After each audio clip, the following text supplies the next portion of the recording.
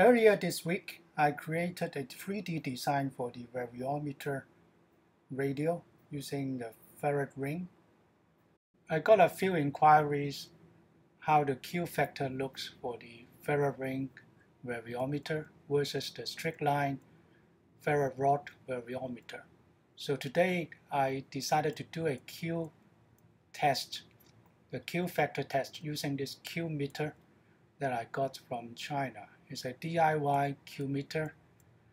It's made using the ring down method to measure the Q of a coil and a capacitor combination, basically the Q of the LC resonance circuit.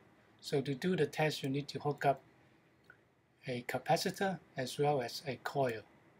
So the Q meter will be able to tell you what is the frequency it's resonating at and the Q factor. First, let's test the Ferrite Ring one. To do the test, we need to pair it up with a very high Q factor fixed capacitor. I got this type of surface-mounted device, SMD fixed capacitor, that is a Q factor of more than 10,000. This one is 560 PF.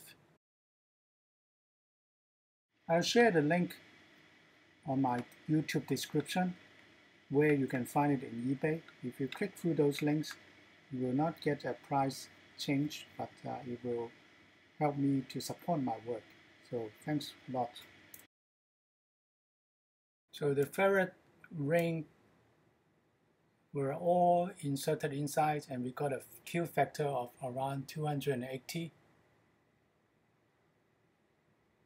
When the Ferrite Ring starts to pull out of the coil, the Q drops gradually until everything is out at around 164 Q.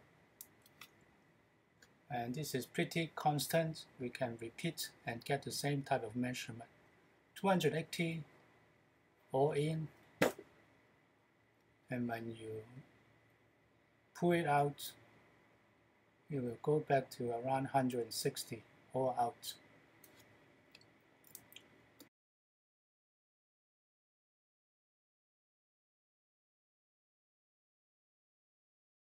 A lot of you ask me how I can cut the Ferrite Ring in half without breaking it like glasses. I don't need to, because I got this half Ferrite Ring from the online shopping site in China, and it's quite flat. So I just need to find some way to secure it into my setup here. Let me show you what is the Ferrite Ring like. So it's like this one. It's very cut very nicely. The initial permeability is around 2000 UI. So the material name is called PC40. I think you can find a lot of this in Amazon with PC40 material. So next, let's switch it to a lower capacitor, 150 PF. 150 PF, also the 10,000 Q surface-mounted fixed capacitor. So let's test the Q factor. When it's all out, Q factor is around 170. When it's all in, it rises to around 210.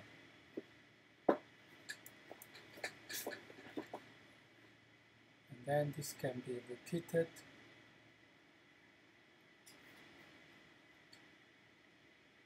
Okay, 170 to 210, not bad.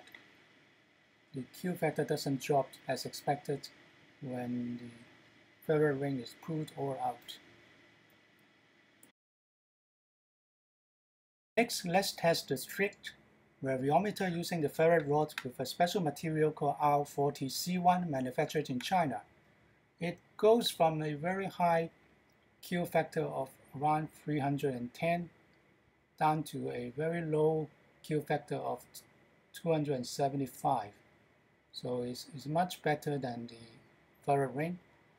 And that was using the high band 150 PF paired capacitor the SMD, same type of SMD, high Q, 10,000 Q fixed capacitor. Now I'm switching to the lower band using a larger fixed capacitor, 560 PF, also the high Q, 10,000 Q SMD type of fixed capacitor. So let's see. When it's all in, the Q is around 315. When it's all out, Q drops to around 200. Right, so 315, 316, all the way down to 192, something like that. So now we've switched the Ferrite rod to the more common PC40 Ferrite rod. Initial U is 2000, and it goes with a lower Q, 269, 270, and all the way to 180.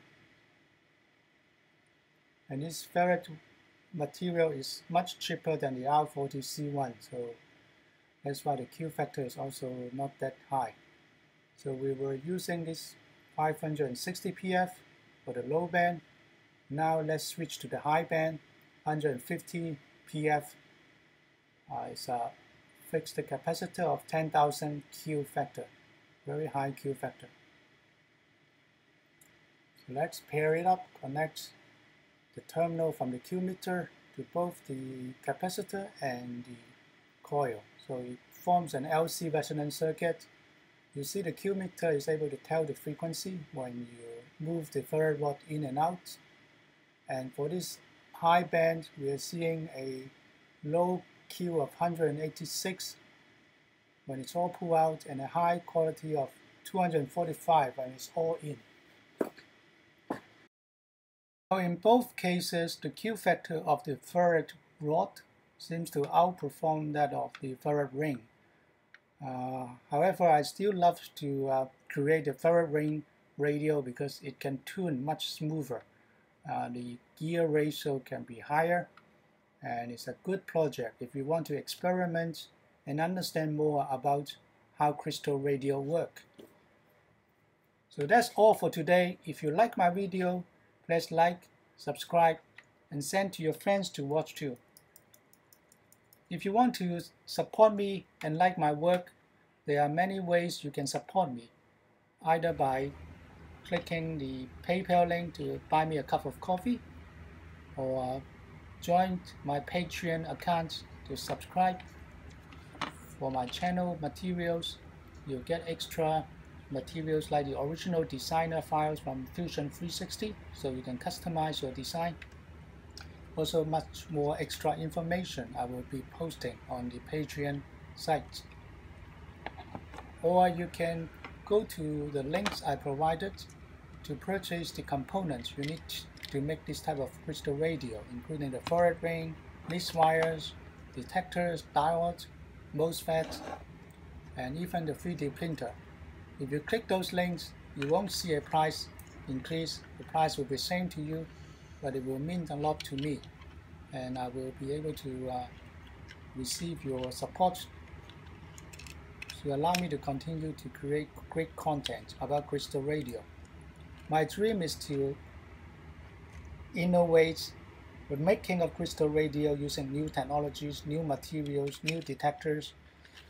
Whether you call it a crystal radio or not, it's still a magical device that allows you to listen to radio without power, without battery, without amplification.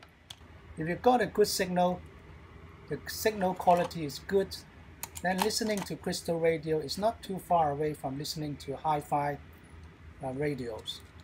It's crystal clear, and that's why I'm enchanted to spend more time on this hobby, crystal radio.